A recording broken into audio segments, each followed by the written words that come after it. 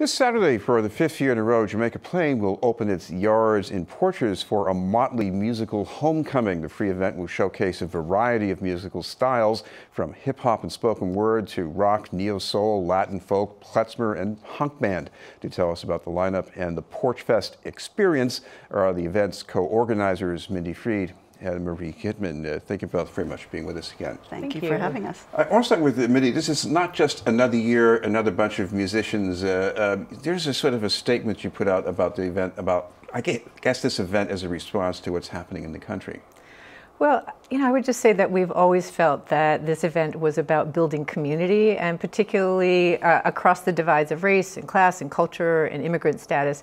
But our current political landscape is such that we felt that it was important to just be a little bit more transparent about why we're doing this. And there was something about organizing an event that's fun in the context of people being arrested, just the general kind of backdrop to politically what's going on. So, we feel that it's very important, particularly in times like these, to work on building the fabric of our society, of our community, and watching each other's backs, really being cognizant of people who are suffering or struggling in the society, and if we're not those people, being allies to those folks. So that's a lot of what we are thinking about in the context of doing something that's a celebration of talent and diversity in our community. Marie, speaking of talent, in addition to being an organizer, you play in a honk band in Jamaica Plain. And explain how that fits into the mission here about connecting with the community. So I play with a number of different bands, and all of them are street bands. So we like to play right down on the ground, not on a stage separate from our audience. And so again, following on what Mindy was saying, it's all about building community, creating an experience where a lot of people are experiencing something together. So there's not such a separation as there is often in artistic events, even where the audience is watching and not participating in any way. Mindy, what about some of the mix here in the musicians? I guess that's another way of creating community, in the sense that you're getting into different kinds of community too. Right. I mean, one of the things that's very exciting to us is that now that we're in our 5th year, we have developed some really strong relationships and partners throughout the neighborhood. So, for example, JPNDC is one of our strong partners, and we have probably 7 or 8 JPNDC venues. And one example would be this year at the home of Betsaida Gutierrez. And Betsaida is a veteran housing activist, Puerto Rican woman who is also a poet. And she's part of a group called Never Too Late to Be a Poet, which is part of this workshop taught by Sandy's Story. This year, Betsaida gave us a call and said, given what's going on in Puerto Rico, could they also collectively read a poem by a Puerto Rican poet named Pedro Pietri called Puerto Rican Obituary. So, we have people on sort of that end of the spectrum, the age spectrum, doing poetry and really being proactive and getting the word out.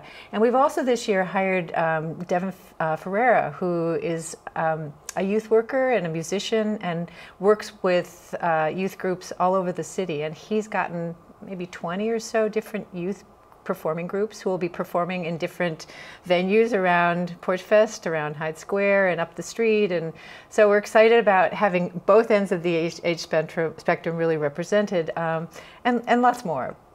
Marie, you said you have experience as a street musician.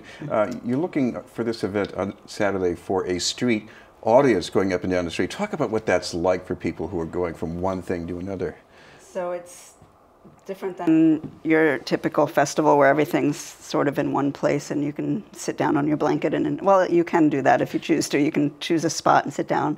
But on Porchfest Day, people are wandering the streets on bikes, on foot. We encourage people to be on bike or foot. And actually, there's a free trolley as well.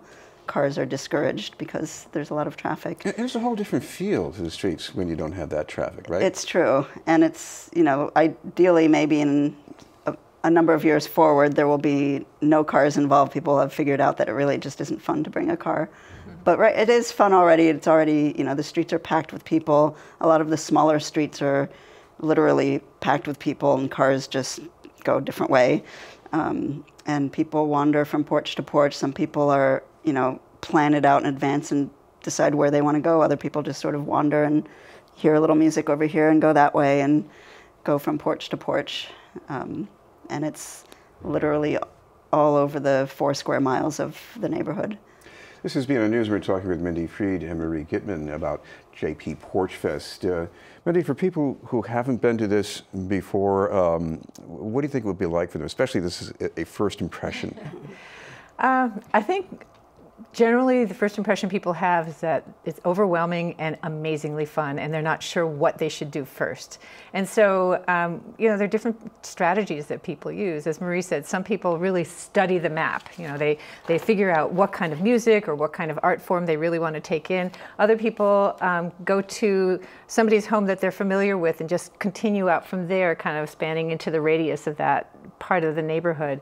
You know, we encourage people to figure out maybe 2 or 3 things that they know they want to catch, and then be open to spontaneity, because there's so much more than you could expect. I mean, for example, the Elliott School every year kind of grows more and more exciting. This year we have a theater porch, meaning there's a whole probably 7 or 8 different theater troupes that will be performing. In one section of the Elliott School, we've got circus arts with Commonwealth Circus and Circus Up, so there's tons of really great participatory stuff for kids. And then we have storytelling for people of all ages, and that's just in one venue. You just literally walk up and down the streets, and there's just, you know, so much happening. I mean, I know it's a treat for the audience to hear live music, because you can be more receptive to things. But what about the musicians? What's it like for them to be playing to all these different people? We've had musicians, a number of musicians, tell us Porchfest is their favorite, even though they're not paid anything. Porchfest is their favorite gig of the year because they have a really invested audience. They have people who are surprised to hear them. People are wandering by and hear them and are surprised and excited to hear them. So they say, people report to us that the audience is very engaged, and you know, and they make new fans. And a lot of bands have actually kind of launched their careers at Porchfest because people sign on to their emails and then go see them elsewhere, and they gain a new fan base that way. Mindy, I know Jamaica Plain did not invent the first Porchfest ever, but I guess it's the first one in Boston. It's been running for 5 years. So why this neighborhood? Well, this neighborhood has a pretty strong kind of infrastructure. People are interested in the arts. It has a reputation for being super diverse, but the reality is that there's a lot of segregated parts of the neighborhood. So there are parts of the neighborhood where there's more poverty. There's other parts that are higher income. There's a Latin quarter, which is great, but it's segmented from other parts of the community. So we felt that in this experience, we're able to bring people together to feel a sense of community as one community and not as separate communities. And there are a lot of issues that we're working on, one of which is the problem of gentrification in the neighborhood, which is something that happens in urban areas throughout the country. So one thing we're doing is we have Bikes Not Bombs is doing a bike tour around the neighborhood in conjunction with the Boston Tenants Coalition, which will be telling people about the history of housing activism and successful efforts to limit some of the negative things that are happening around the growth in housing.